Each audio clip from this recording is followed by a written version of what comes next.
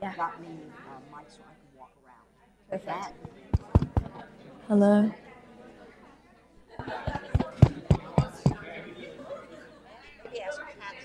You will know. Yeah, they heard it. Yeah. I got a few smiles then.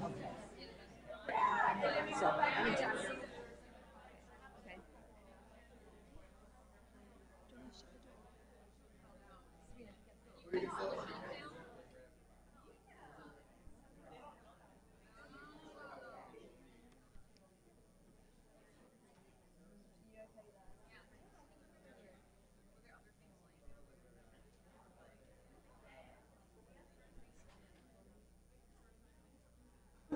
Hi, hello. Wow, it's quite loud.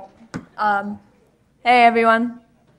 My name's Siobhan, and I'm a PhD student in the Department of Anthropology.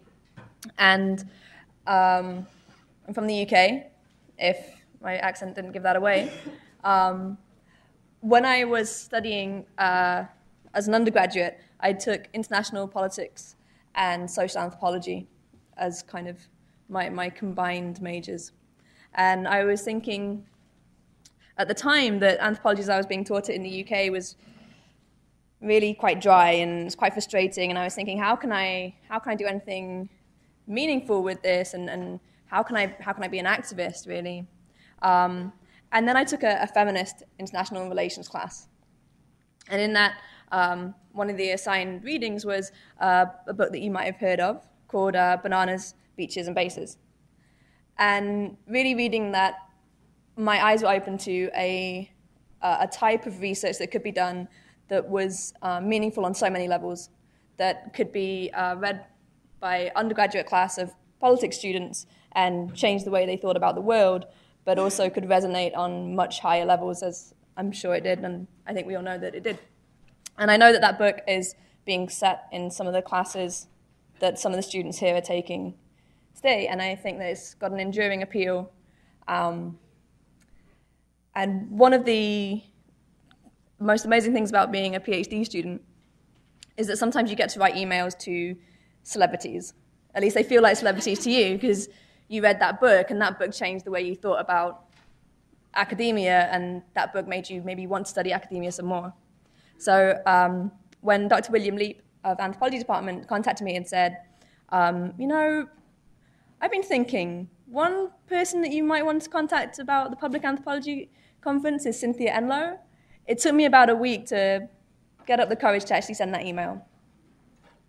And they say that you shouldn't really meet your icons, but I think that idea has been blown out of the water when I finally got to meet Dr. Enloe here. And before that, in communication with her, was really put at ease. She's a fantastic scholar. She's edited the journal Signs, the International Feminist Journal of Politics, as well as Bananas, Beaches and Bases.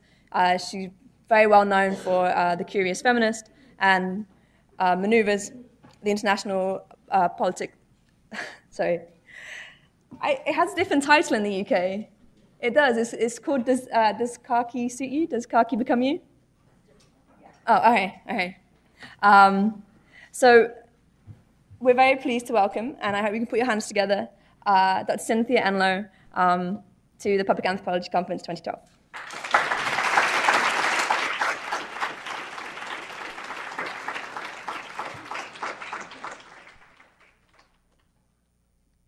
what a nice introduction. Thanks a lot, Siobhan.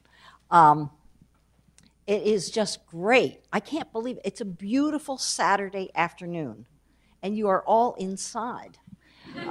This is very impressive. It just shows what anthropologists are made of.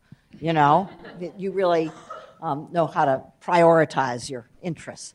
I'm delighted as a humble political scientist to be here amongst all of you anthropologists or wannabe anthropologists or could be or might be or soon to be anthropologists. I think that when I come back in some other form, what I really want to be, okay, here's what I really want to be. I want to be a historical feminist anthropologist. That's what I want to be. So it is a great honor and a great pleasure to be amongst all of you and to have had time both this morning and this afternoon to go to some of the best discussions I have heard about what it means to be and to attempt to be an intellectual in this day and age and in this kind of very difficult political setting. So I'm very appreciative of your attempt to really make anthropology responsible and responsive to public concerns and to really see yourselves as citizen anthropologists. And that's a very loaded combination. Citizens loaded enough, anthropologist is certainly loaded. You put together citizen anthropologist and you've got a very demanding agenda for yourselves, but I'm very glad that you're taking it up. When Siobhan and I started talking by email as to what might be interesting, I found myself thinking about what it takes to be taken seriously. And this is one of these themes that has kind of bubbled up because of being very fortunate and being asked to do talks in various places around the US and in other countries. And I'm oftentimes struck by how hard it is for people with a feminist approach to public life to be taken seriously. And we oftentimes have strategic conversations about that, about why it's so hard. But what I found myself thinking about is, why is the notion of serious so loaded? Because I think increasingly that to be taken seriously is considered to be an accolade, right? And most of us work very hard to be taken seriously. And to be taken seriously means that what you say matters. It matters to the person or the people who are listening. And since you can't control their ears, you have to struggle to figure out what it is you have to do, what language you have to use, even what topics you have to explore, how you have to present yourself in order to be taken seriously. So I think it's a very political adjective, a very political adjective when it is just serious. That is, what's a serious topic? What's a serious question? What is a serious person? And because it's so loaded, it gives a lot of power to the people who can bestow it or the people who can withhold it. And of course, we all do this ourselves. I mean, every day, several times a day, we met over lunch, so I understand. But every day, each of us are in the position, even if we don't think of ourselves as very powerful, we're in the position of taking seriously or not taking seriously topics and people. The more I thought about this, the more I realized that being taken seriously in any culture at any time is deeply gendered. And by that I mean that the workings of presumptions about manliness, the workings of presumptions about masculinity, and the dynamics, the processes of who is considered a real woman, or what is truly feminine, or what is respectably feminine, are at work in being taken seriously, or at least as often, being denied the status of a serious person. And that leads both women and men to engage in that politics of being taken seriously rather differently.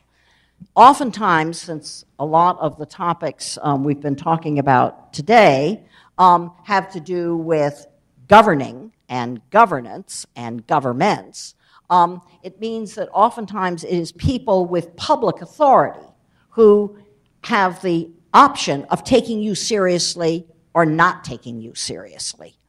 And since in so many settings, those people who hold public authority oftentimes have the mantle over their shoulders of masculinity, and there are many different kinds of masculinities, that then adds to the challenge to be taken seriously when you don't control their ears.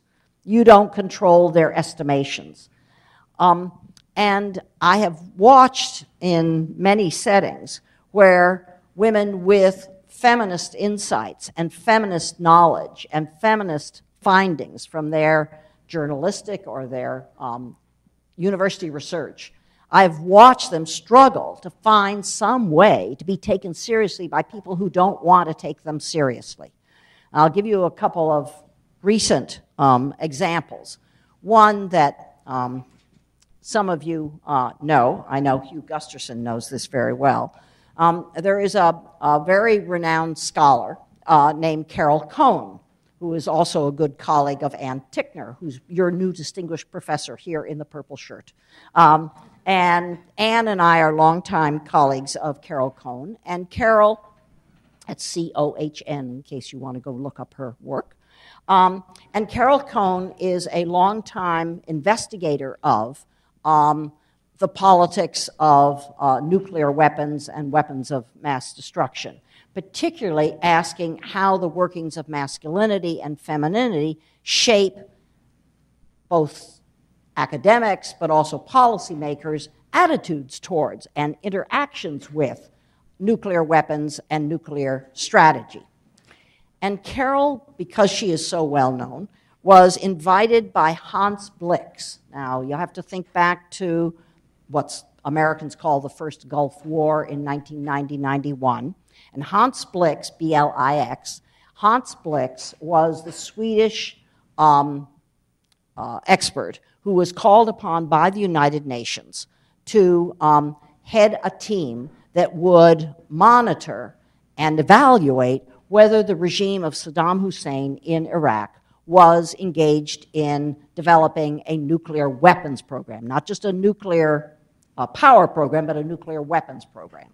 And so it was Hans Blix who found himself in the UN setting, as particularly in the fall of 1990, found himself directly at odds with the administration of George W. Bush, because Hans Blix and his inspectors came back, and after their own investigations in Iraq, came back with the findings that there was no well-developed nuclear weapons program being engaged in by the Saddam Hussein regime, which was not news that was well received by the administration at the time of George W. Bush and his advisors.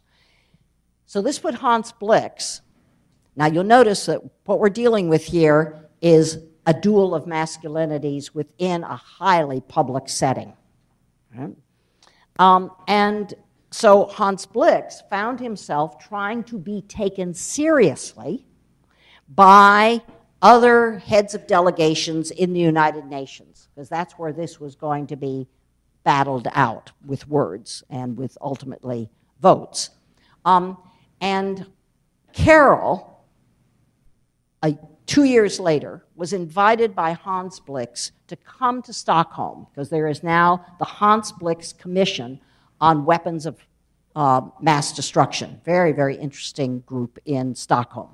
And they invited Carol to come with two co-authors and present to the commission, which is a very illustrious group of serious people, a paper on what gender analysis can add, can shed any light on discussions of nuclear weaponry. Now, you look down the list of all the papers that have ever been invited to be presented at the Hans Blix Commission in Stockholm. And this, you will quickly see, is the first one that even mentions gender, which, of course, made Carol very nervous. Because have you ever been, I'm sure you have you ever been in the position where you're the first one to introduce a feminist idea?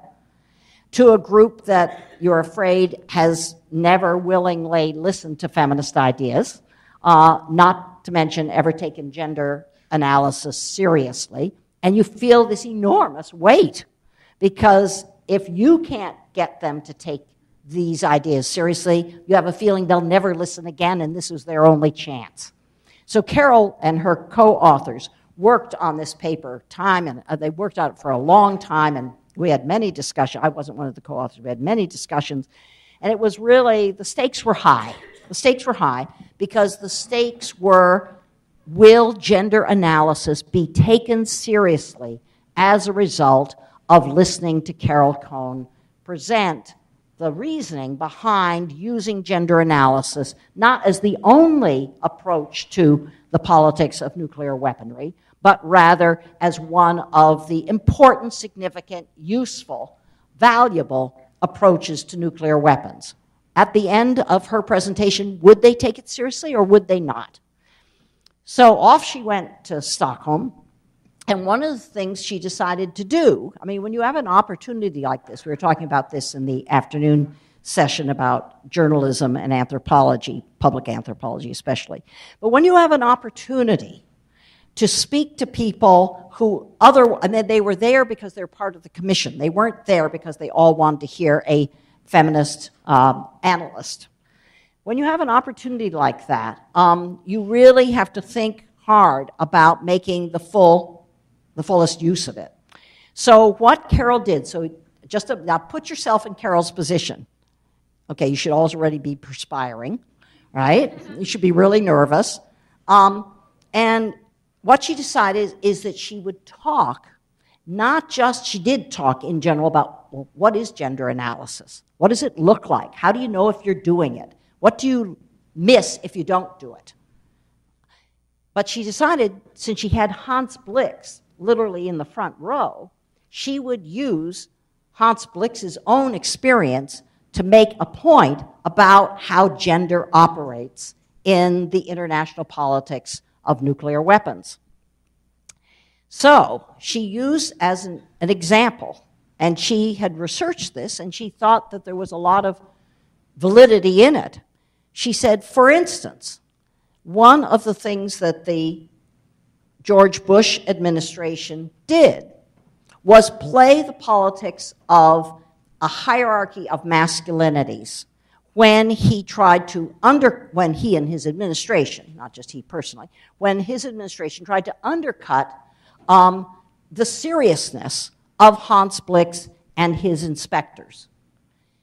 That they would portray the nuclear inspectors as merely men with briefcases.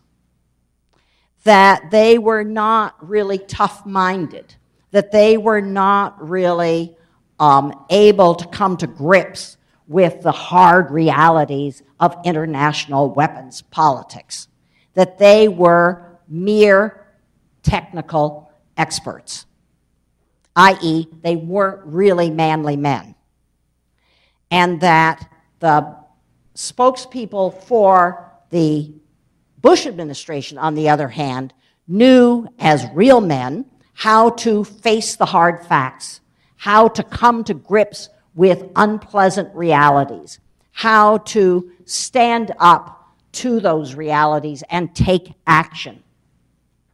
Hear all the gendered notions in that? So it was really, in Carol's presentation, she wanted to make clear to the commission that there are a lot of ways in which all kinds of weaponry, the Kalashnikov, all kinds of weaponry are deeply gendered. But that in this particular instance of the international debate over whether a military intervention in Iraq was justified and the UN should support it or not, that the stratification, the hierarchy of masculinities came into play. And it was one of the reasons, not the only reason, but one of the reasons that, in fact, a lot of the findings of Hans Blix and his team's reporting was, in fact, dismissed, not by all, by any means, but by many of the major players in at that time. Sorry, this is now, it was the second Gulf War, second war in Iraq. So now we're talking about the fall of 2002 leading up to March of 2003. I'm sorry, I mixed up my two invasions there. So we're talking about the fall of 2002, moving and getting more tense as we're moving towards March of 2003. So Carol Cohn, on behalf of her trio of researchers, presented this in Stockholm. And it was met with some mild interest. I wouldn't say there was a standing ovation. I wouldn't say that Carol was immediately called upon afterwards to come back and give workshops to the commission. You know, everyone was very polite, and some were really quite intrigued because it was all so new that most of the people on the commission had no gender analytical skills, nor had they ever realized they ever needed them. But they were interested because, you know, it was presented very well, and it is a very important set of skills that everybody should have. If you come out of American University or any place else and you can't do gender analysis, you have de-skilled yourself. So there was some interest. You all believe that, don't you? But Carol came away and she talked with her other two co-authors who weren't there and afterwards and talked to several of us as well. It was a little crestfallen, you know? It was your one chance and you thought, I don't really think I made a big impact that had a lasting effect on how they'll try to understand the world or what questions they'll ask in the world. She was glad she did it, but she was just a bit disappointed. So then about 2 years later, Hans Blix was invited to do a major talk at Tufts University outside of Boston, where Carol Cohn at that time was a visiting professor. And so Carol was very, very interested to hear him speak because she's very respectful of him. And so she went to this big lecture that Hans Blix gave at this Boston-based university. And as everybody was coming out of the auditorium afterwards, and Carol was in the audience, so she was just coming out, and Hans Blix was coming out with his hosts as well, Hans Blix spied her and said, I just have to tell you, I've been thinking about my briefcase ever since. Right? And he wasn't kidding. He said, I've been thinking about that. I think you're right. I think there was a contest of masculinities being used to sway members of the United Nations and members of the general public to discount our team's work as not quite manly enough and therefore not as serious as the work being presented by the Bush administration to the public and to the United Nations. So for 2 years, this talk that didn't seem to be taken seriously turned out to be taken very seriously by the main person in the audience that Carol hoped to have an effect on. He began to see a set of dynamics at play that he knew he didn't have any training in understanding, but he now had an inkling that he'd never had before. He had an inkling that gender matters, and that gender can't be just reduced to women, all right? That gender is about how any of us are taken seriously or not taken seriously if we're perceived as either masculine or feminine. Now, it is true that in most political settings, in most countries in the world, one of the ways to dismiss an idea or dismiss a topic is to feminize it. And feminization is one of the processes of political life in many countries, certainly in the United States, but not only in the United States. If you can feminize something, if it's a patriarchal system, so that includes most countries in the world, If you can feminize a topic, or feminize a group, or feminize a person, you can, in a patriarchy, make those people seem less serious. You can paint them with the unserious brush of naivete, of domesticity, of even idealism.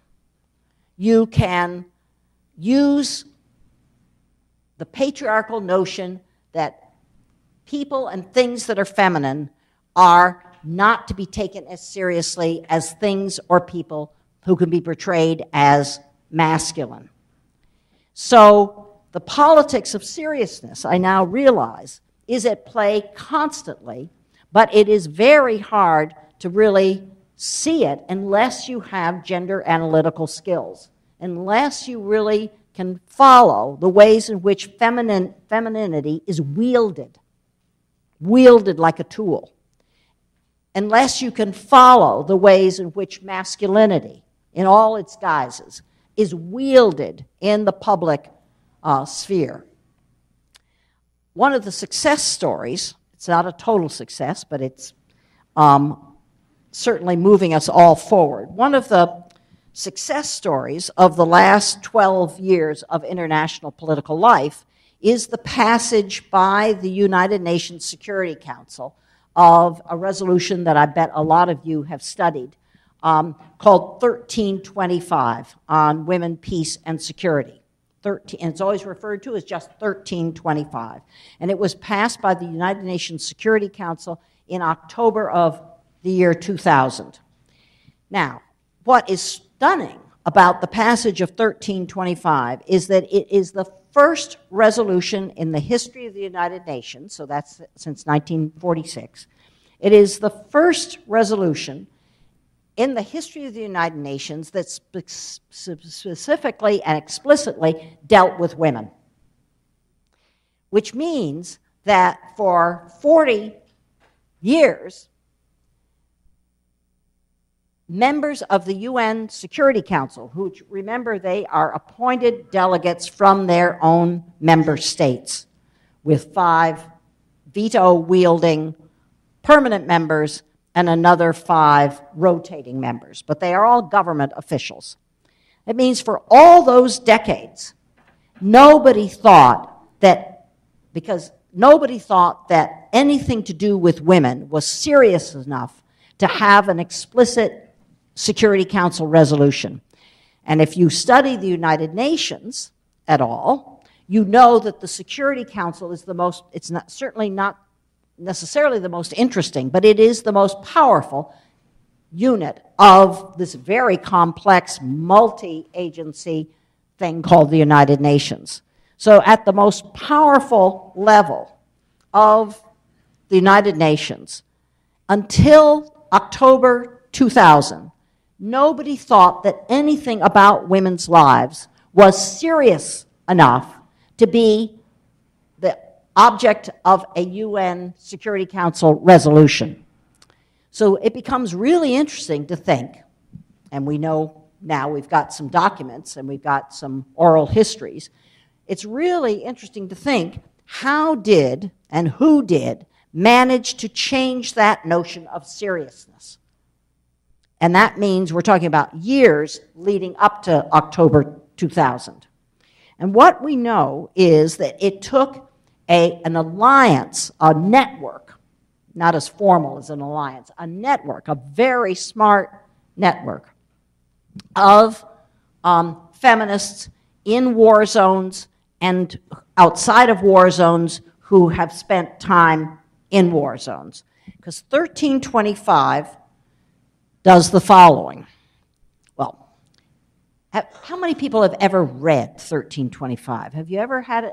There's 1, 2. Anyone else ever read it? You know what? If you're, for whatever reason, you can find it online.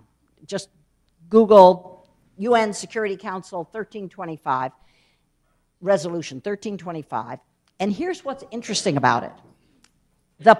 All the prefaces because all the prefaces, which are because this, because that, because that, because that, because that, therefore, right? All those preface, that's feminist theory. That is gender analysis at its best, because the preface, which was worked on for 4 or 5 years by a network of transnational feminists, the preface says, because wars are fought this way, because victims are treated this way, because peacekeeping is organized this way, because ceasefires are negotiated this way, because, therefore, we need to change our understanding of where women are, not just in the aftermath of a war, but in the making of any peace accord, that women need to be decision makers as well as treated as victims, and to have recognized that sexual violence has become, and has been in many wars, but not all wars, has become so integral to the waging of war. Now, until 1325, and I would say really until, oh, good for you. Should we give these people a hand?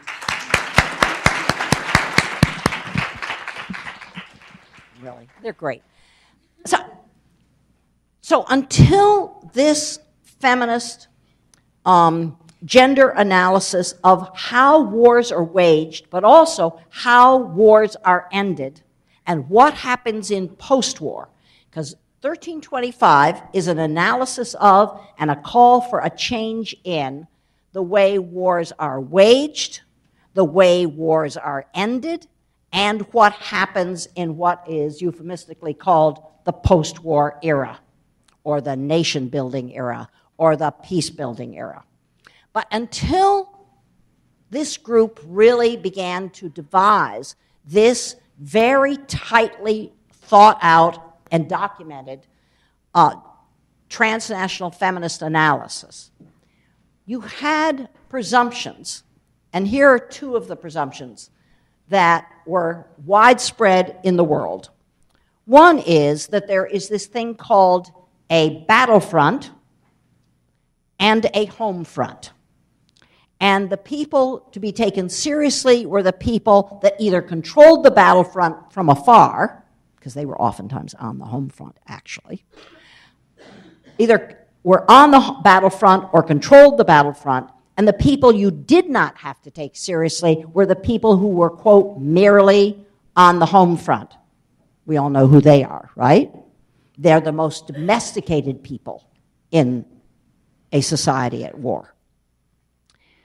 So that was one of the particular dichotomies, and it's a deeply gendered dichotomy, even though a lot of men actually stay on the home front for all kinds of reasons, and we now have histories that tell us that more women than we ever imagined have been on the formal battlefronts for generations.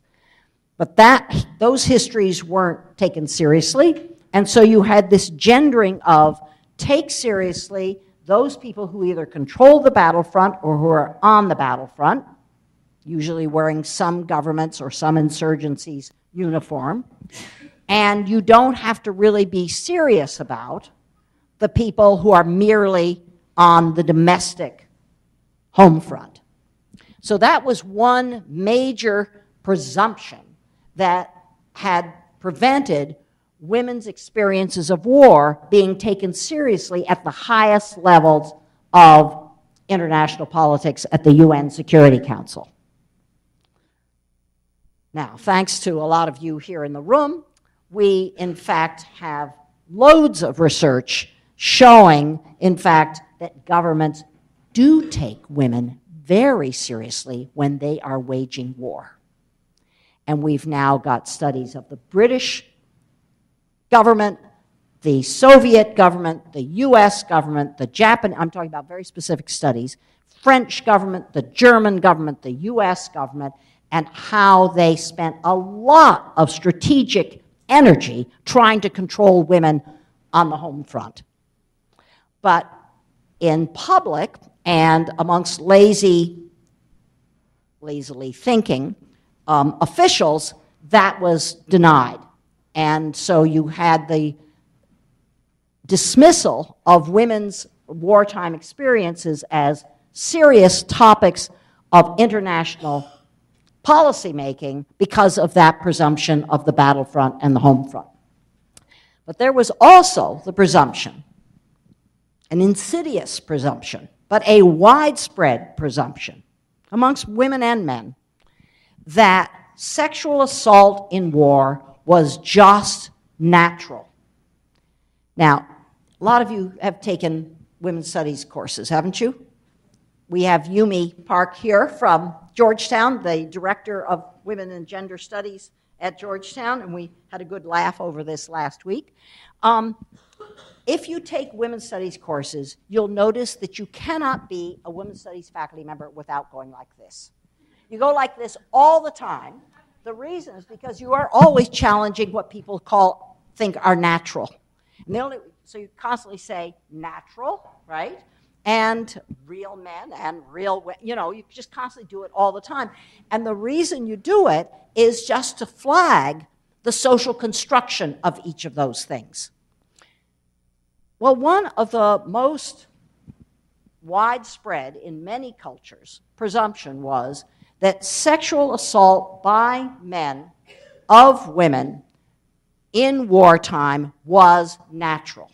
And what you began to get in American English, sometimes in British English as well, if those of you who speak other languages, you'll have to tell me what the equivalent of this is, if there's an equivalent. And that is loot, pillage, and rape. And usually it was said as if it were one word, loot, pillage, and rape. That is, that it was as unavoidable. Something that's unavoidable is not something you're going to take very seriously.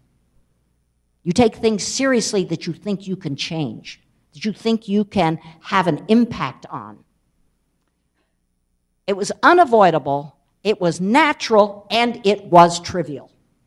That is, a soldier stealing a farmer's chicken was not really that different than a soldier sexually assaulting the male farmer's wife.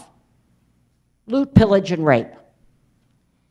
That also was widely embedded in international and state public policy. Because if you believe that, if you believe that sexual assault in wartime is natural and trivial, then in fact you don't ever have to make any policy about it.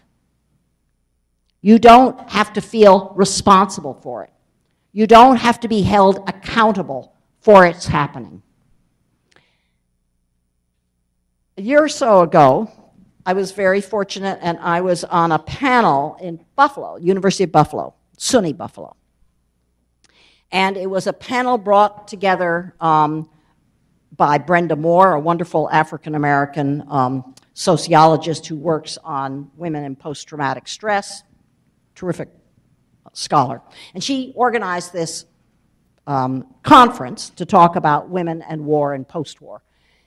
And I was on a session, it was just a table up on a little stage, and there was Rhonda Copeland, C-O-P-L-O-N, Rhonda Copeland, Lepa Mladenovic, L-E-P-A, Lepa Mladenovic, and myself. But what's really important is Rhonda and Lepa. Rhonda, who just unfortunately died last year, Rhonda was one of the key feminist international lawyers who would have an effect on redefining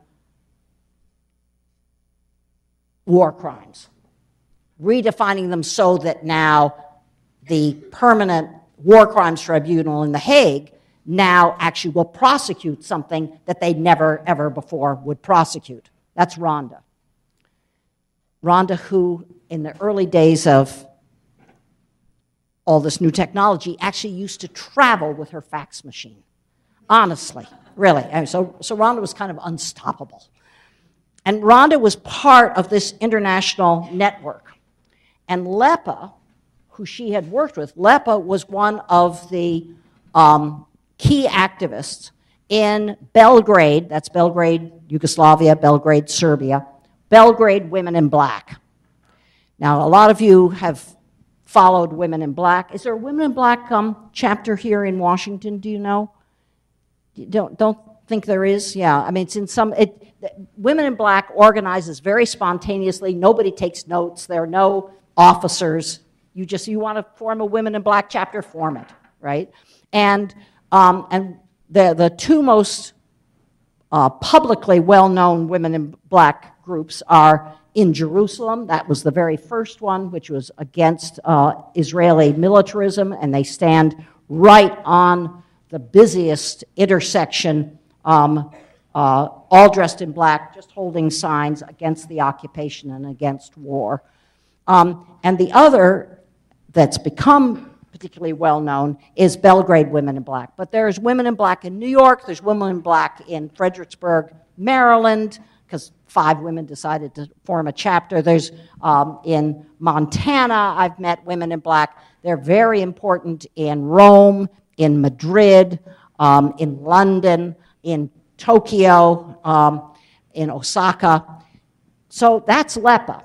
But LEPA was part of the network in the former Yugoslavia who began to document the sexual violence of male fighters against women in the 1991 to 95 Yugoslav war, which tore apart Yugoslavia, leaving only separate fragments. So that's who was on the stage. And somebody asked a question about 1325. And this is the historic moment. Rhonda turns to Lepa and says, Lepa, did you first say systematic wartime rape? Rhonda pauses. No, Rhonda, I think you're the first person who said systematic wartime rape. Now, the point is that systematic wartime rape, that phrase, that is absolutely the opposite of loot, pillage, and rape. Because loot, pillage, and rape says it's natural, there's no systematic decision-making, nobody can be held accountable, nobody in particular is responsible.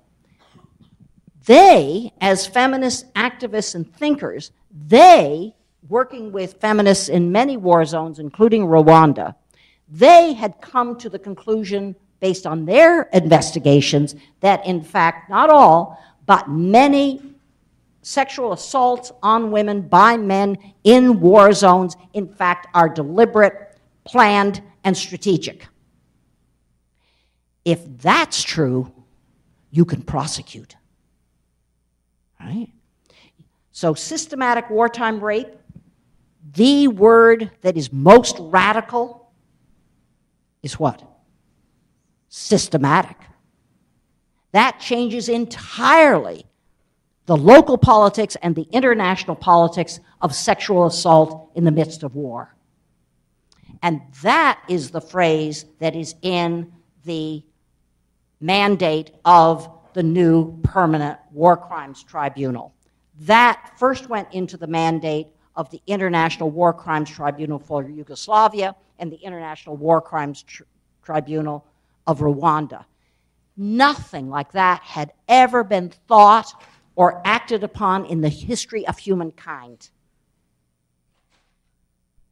They managed to get that term to be taken seriously. They did it by documenting, they did it by presenting their findings in place after place after place, and they were eventually taken seriously. That's why 1325 was passed. None of the delegations, none of the state delegations or the delegates None of them did that work. That was work that was done by international feminist investigators, activists, and thinkers. It changes the politics of seriousness. It means that even though 1325 is far, far from being fully implemented, that in fact, there is the basis for changing what we take seriously when we look at wars, and when we look at the conclusion of wars, and when we look at this thing called peace building after the ceasefire. So it is possible, if you have networks, if you do the research, if you develop the language, if you are persistent, it is possible to change the gendered politics of seriousness. But I'd leave you with this. Keep a log, just to yourself, on your iPod or in pieces of scraps of notepaper. Keep a log for, say, even the next week of all the times that seriousness is wielded, either by you or by somebody else. Either it's withheld or it's bestowed. And watch the gendering of it. It won't always be obvious, and there'll be class going on, there'll be race going on, absolutely. You have to follow all those dynamics. But watch the politics of seriousness being wielded, and see whether, in fact, if you don't ask feminist questions, if you're not curious about the politics of femininities, plural, and the politics of masculinities, plural, if you're not serious about them, what will you miss? Thank you very much. We've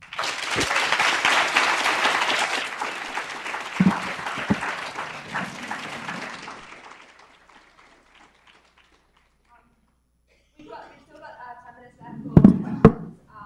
We've got to talk. Thank you very much. So we just really open up the floor for questions and comments, responses. Or stories. Yeah, or stories. No, I mean, have you had an experience of either getting something you take seriously that you never could before, or you tried and it's really hard? More questions. But I'm greedy, so I just like to know more.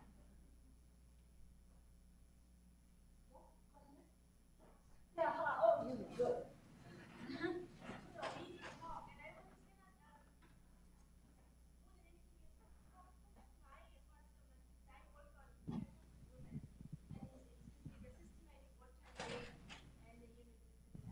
That they should have been, thank you, those developments should have been really in some ways aiding those people who've been working towards the compensation for those comfort women, or at least getting the formal apology from the Japanese government. It doesn't seem to be really happening too much, talking about not being taken seriously.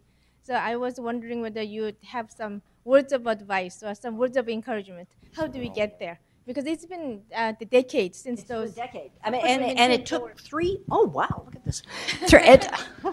This is a well-equipped university. 2 mics.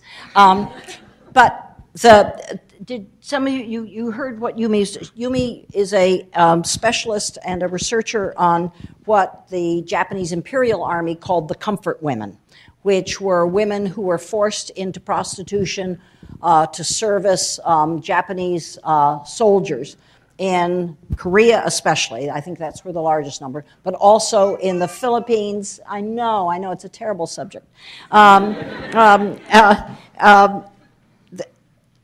In the Philippines, in Indonesia, in Taiwan.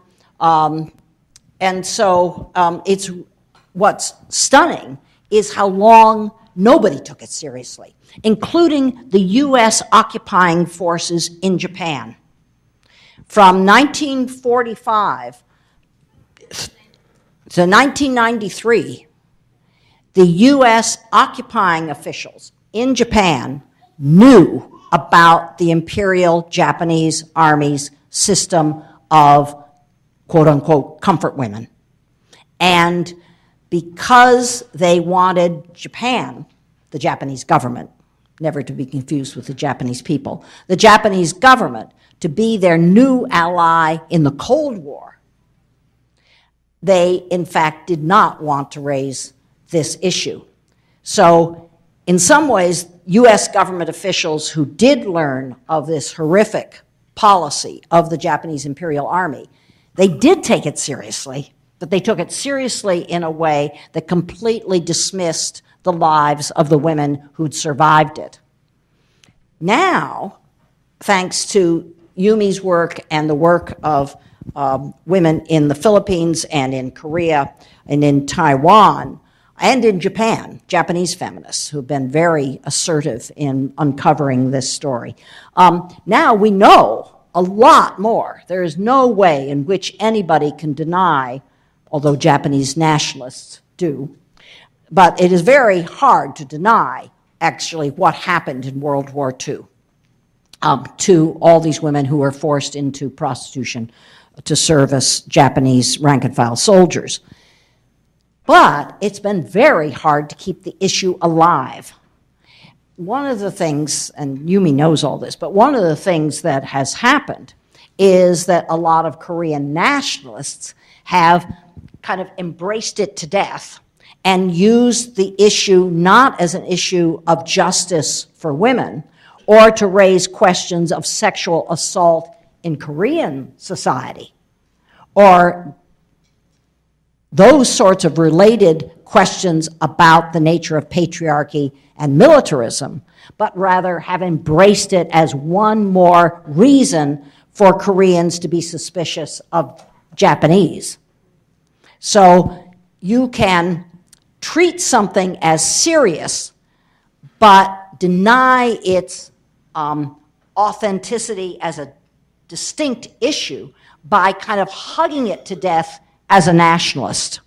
And this oftentimes happens to issues of injustice to women. That is, injustice to women is reduced to injustice to our women.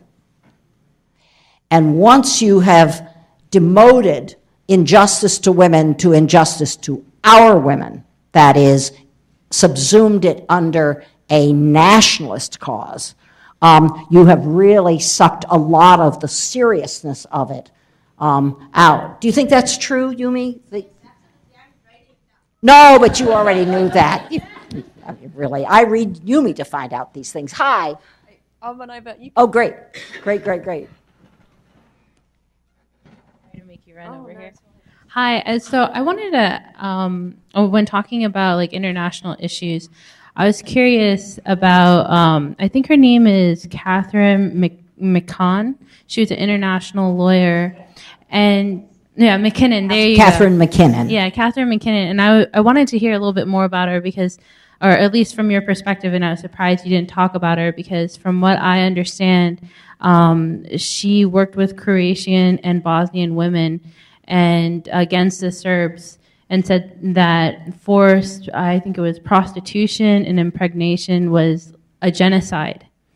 And I think that was like a big turn in people's ideas about when you're talking about like wartime sexual assault and that sort of thing.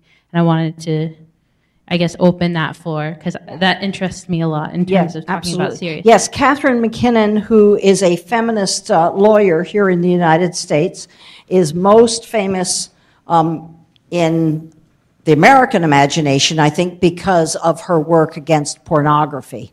And so that's where her work is probably best known. But Catherine McKinnon did indeed become very engaged and enraged as information began to come out about how systematic the rapes, it wasn't entirely male Serbian soldiers assaulting Bosnian Muslim women.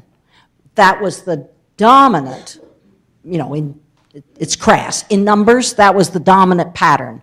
But there was rape and sexual assault used by men on various sides. And just to do a little detour here, we now have information from Bosnian feminists and others that also, because remember, masculinity is wielded by men against men, and in an effort to feminize men on the other side, we have numbers of documented cases of Serbian male soldiers raping Bosnian and Croatian male soldiers in an effort to feminize them and thus humiliate them and thus paralyze them with shame. But coming back to Catherine McKinnon, yes, she is one of this circle of investigators and people who've spoken out on what we now know, we have documented, were rape camps.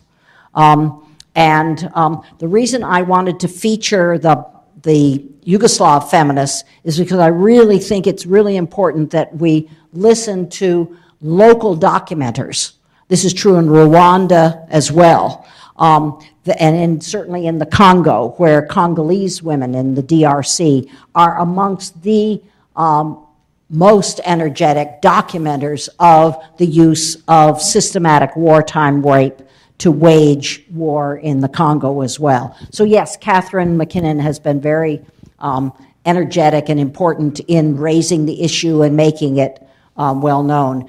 Those of you who've never read a court case and don't think that reading the court cases are exciting, go and read either the Yugoslav International War Crimes Tribunal, that's in The Hague as well.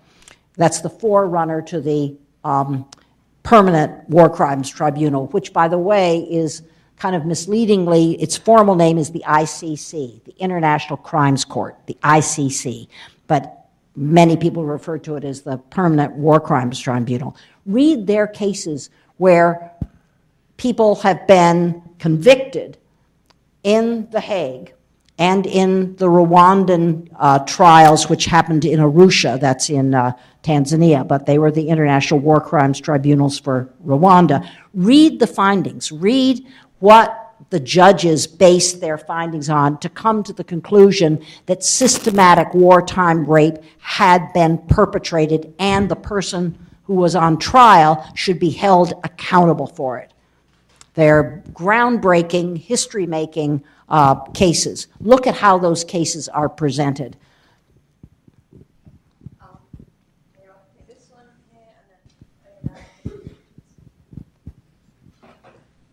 Hi, I'm going to change the subject a little bit. Sure. Recently, I attended the ISNA convention, which is the Islamic Society of North America convention that was here. It had about 30,000 Muslim people from all over the country that come and attend.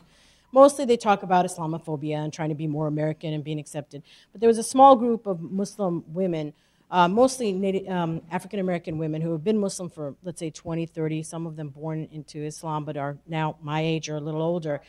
And they started this group about, and there's a study about inclusiveness in the mosque. And there, if you want to talk about like a place where women are not taken seriously, you have to go to a board meeting there. So there's one tomorrow, and I'm going to that one tomorrow. And I wanted to really talk about inclusiveness as opposed to just being sort of like a Pakistani, you hear my quote marks, Pakistani mosque or an Arab mosque, which really they are. The boards are these kind of like people, the group, let's say ours is Pakistani because almost everybody on the board is from Pakistan or Bangladesh, and they think they're like back home as soon as they come, into the mosque. And I wanted some suggestions as to how I could be taken seriously at that meeting. I am a convert and an American, and, sort of I don't have any of their cultural sort of power. I mean, that's really what it is. It's having power. I don't know anybody. Nobody's related to me. There's no... I don't have somebody who, if they say anything to me, will be insulted, and that will come back to them over there, and their wife will be upset with them all night, So I don't have any of that power, and if you have some suggestion as to even some material or something I could present, and like you said, I forgot her name, I'm so sorry, the one who went to talk with Mr. Yes, Carol. Thank you. Something that I could present with and start off with that could kind of get them to take the topic more seriously as I go into the issues that are important to me or to, I think, to the mosque and community. That's such a challenge. I think in any group, particularly a group that has invested a lot in the way the group is, right? It means a lot. It feels sometimes probably like a life raft, but it certainly has a lot of value invested in it and personal commitment to it.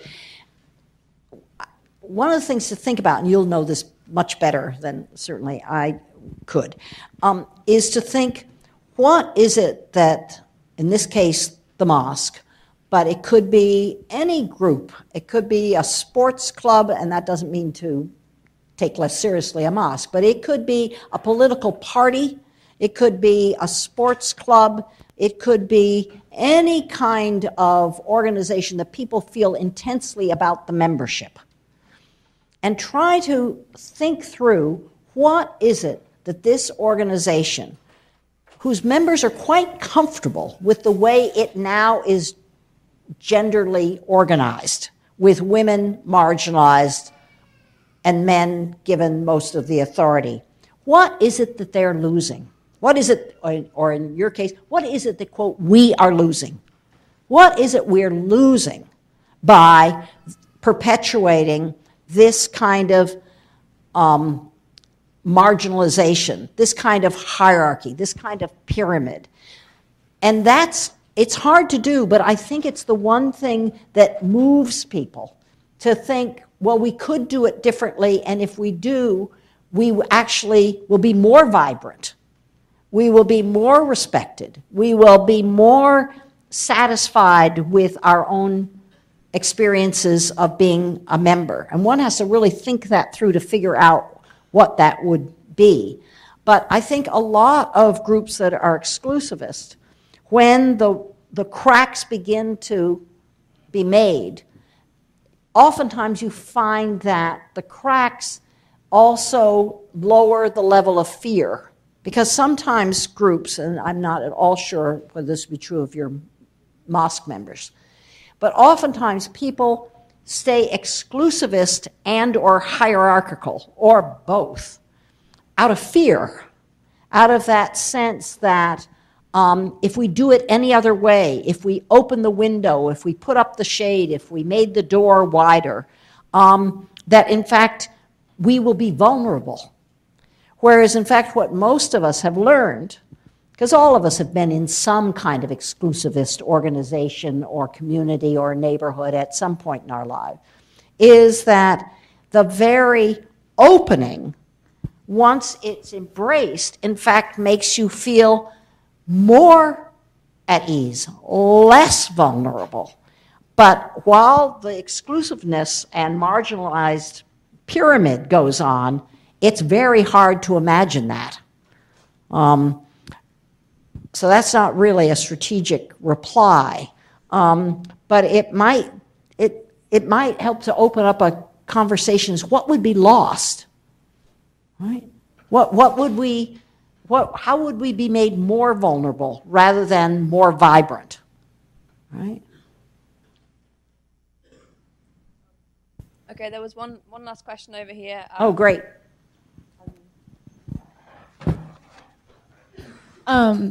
So my situation, I went to like an all-girl private Catholic school for high school, and there's a brothers school that we coordinate with, so it's not that weird. But it's Catholic, and so there's some religious parts to it, but I had this one radical teacher that would teach the senior religious class like about rape and pornography and systematic rape in like war times. Half the Sky was required reading, stuff like that.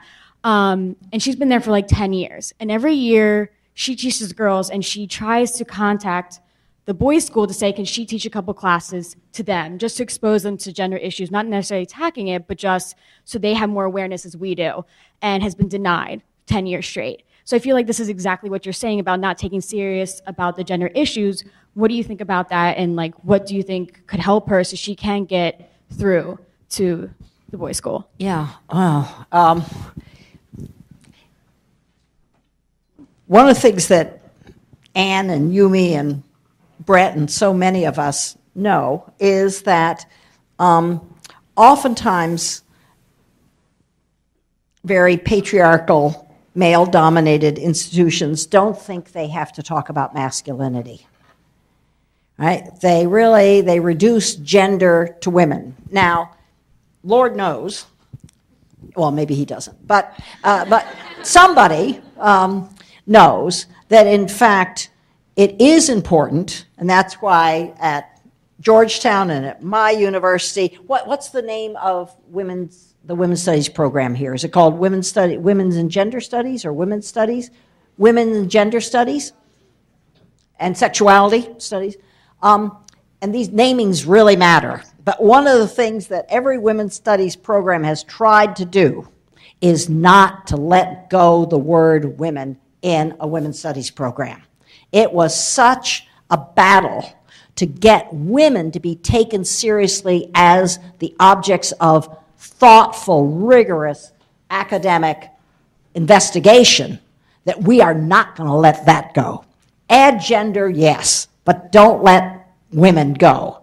So there's a politics of women's and gender studies. But gender, and women's studies has done this from the start anyway, but it wasn't that visible. But women's studies and feminist and analysts have been very interested in and have explored masculinities from the start. And I think a lot of people who are totally unfamiliar with what goes on in women's studies courses and what feminist research looks like and what gender policy studies. Do all of you know Heidi Hartman here in the city? Holy, good grief, folks. Heidi Hartman, who's now at George Washington, but she started the Institute for Women's Policy Research. And if you want to know what a feminist analysis of the labor market month by month during this recession and before it looks like, go to the IWPR to Heidi Hartman. So a lot of us know that you have to keep track of women and men if you are going to make sense of the way gender works. But I think for your good teacher at that school, it might be really interesting for her to provide, and she probably has done this, a syllabus that really makes pretty explicit that there is investigations of, explorations of, investigations probably scare the hell out of the boys' school. Call it explorations of, interest in the histories of manliness, the histories of masculinities in the United States and internationally. And perhaps that will catch somebody's eye across the street. But it's hard. The other thing is she should find at least 2 faculty members across the street who are interested in this, because there are more and more people who are teaching mainly male students who are very interested in this kind of work. And so if she could get a couple of little eyes across the street on their faculty who says, well, actually, I do some of this work. I'd love to have those courses. That might be quite persuasive. Everything's political, right? Which means you can change anything. Thank you very much.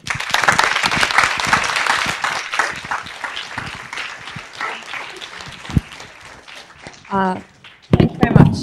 Again, Cynthia, just before everyone runs off, very quick notice that although this is a wonderful lecture, it's not actually the last event of the day. We're going to do something a little bit more relaxing, a little bit more fun, which is over at the Katzen Art Gallery, which is just across there at 6 p.m. There's a tour of the Occupy This exhibition, so especially for people who've come from out of town, if you want to see what Occupy DC was like, that'll be on. And at 7 p.m. there's a public performance of what's the first read-through of a play called Macpherson Madness, which is written by a woman who was really a stalwart of the information tent at Macpherson Square as part of Occupy DC.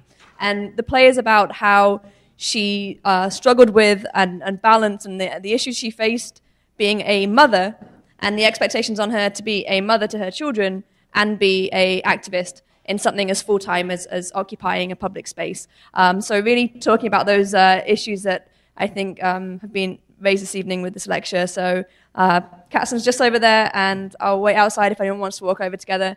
Otherwise, tomorrow morning, PAC starts back up again at 10 a.m. You can come and get bagels and coffee and look forward to a full day of sessions, including another keynote from the esteemed archaeologist, Dr. Randall Maguire, who's right here with us. So hopefully see you all tomorrow. And if you're not coming back tomorrow and you have a name badge, then leave it at the front here. That'd be great. Thank you. Bye.